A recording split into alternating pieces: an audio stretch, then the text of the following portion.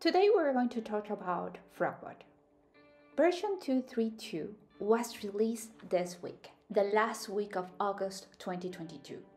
This release includes new features like support for opening pull requests for pip, pipemp, and yarn, show scan results in the GitHub security tab.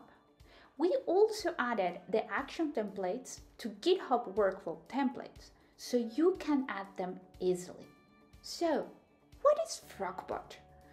Frogbot is a Git bot that scans your pull requests after they are opened, and also scans your Git repositories right after a pull request is merged. How Frogbot scans pull requests?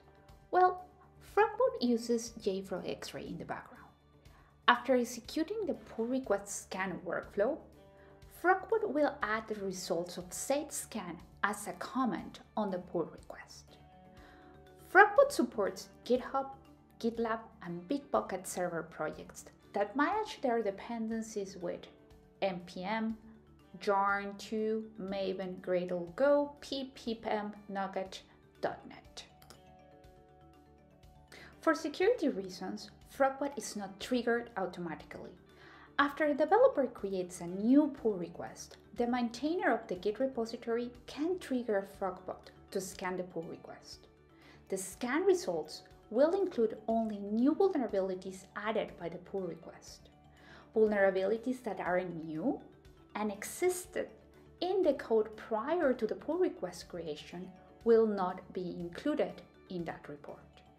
If you want to include all vulnerabilities in the report, including older ones, use the JF include all vulnerabilities environment variable. The steps involved are: a developer opens a pull request. The Frogbot workflow automatically gets triggered, and a GitHub environment named Frogbot is pending the maintainer's approval. A maintainer reviews the pull requests and approves the scan. Frogbot can be triggered again following new commits and approving each scan. What do the pull request comments look like? If the workflow execution is successful, the scan results will either show vulnerabilities found or not. If there are no vulnerabilities, everything is green. If there are vulnerabilities, the following information is added to the comment of the pull request: severity, impacted package, version, fixed version, component version, CVE. With all this information, we can prevent merging code that has known vulnerabilities. But what happens if we still merge the pull request? Don't worry, there is a solution for that. Scanning repositories after pull requests are merged. The scan is triggered when commits are pushed to the repository. In the pull request, Frogbot will add a commit to upgrade vulnerable dependencies to a version with a fix. In GitHub repositories, Frogbot also adds the security alerts on the GitHub UI. How cool is that? Okay, now let us add Frogbot to a GitHub Maven project. This is a trivial Maven project. To add Frogbot, we need to configure details of our JFrog environment. In this case, the JFrog URL and the JFrog access token. So we go to secrets. The JFrog URL can be found on platform configuration, platform security, general.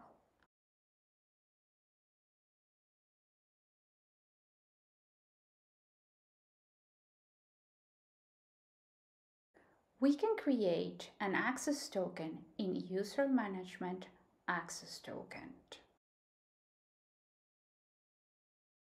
Make sure GitHub Action has permissions to create pull requests. Create a new Frogbot GitHub environment and add people or public teams as reviewer. We need to add the GitHub actions. You can copy both actions from the Frogbot GitHub repository. Remember, we have the JFrog URL and the JFrog access token defined as secrets.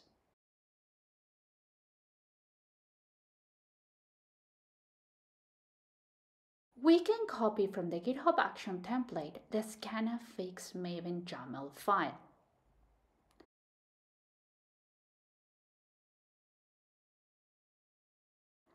As soon as the file is committed, the scan and fix workflow is triggered, and as no vulnerabilities are found, we can continue as normal. I will add a new pull request that does add a known vulnerability. As soon as the pull request is open, the scan pull request workflow is triggered. In this case, I am the only maintainer, so no approval is needed. The results of the scan are added as comments. Oh no! Nevertheless, I will merge this pull request. Do not do this at home unless you have a good reason. The create fix pull request workflow is triggered. The new code scanning alerts are found and displayed on the security tab. So it will save the day by creating automatically a pull request. I hope you enjoyed this video. Happy coding!